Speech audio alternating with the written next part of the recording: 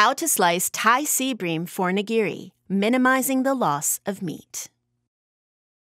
When slicing fish for nigiri or sashimi, such as Seabream, you can simply start slicing from one side to another.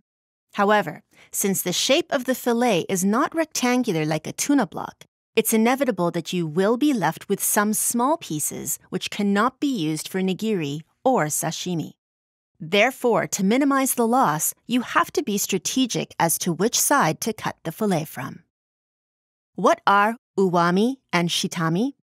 In Japan, placing the fish with the head facing left is the standard position to keep fish in. This is the same no matter what the circumstance, be it a fish shop or a restaurant. When you position the fish this way, there is one side of the meat that is always facing down, and the other side always facing up. The bottom half facing the cutting board is called shitami, the bottom side, and the upper half facing up is called uwami, the upper side. So why is this important?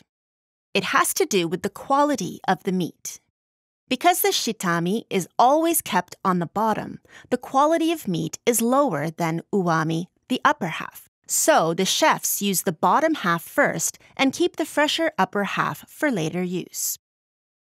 This uwami-shitami concept plays an important role for minimizing the waste when cutting fish for nigiri and sashimi. Before cutting the fish, let's remove the skin. To learn more about how to remove skin, watch the filleting technique video on how to dissect Seabream and remove the skin. The skin has been removed. Let's start with this shitami, the bottom half of the fish. When you slice fish for sushi, place it skin side down. Fish positioning. Suppose I place the fish this way and start cutting the fillet from the tail section at this angle. This will result in the corner of the fillet not being big enough to make a slice for sushi. The same goes for the other fillet. If you continue cutting like this corner of the fillet won't be able to be used for sushi, so it really is just a waste. Make sure to place the tail away from you on the left and pull the head towards you on the right.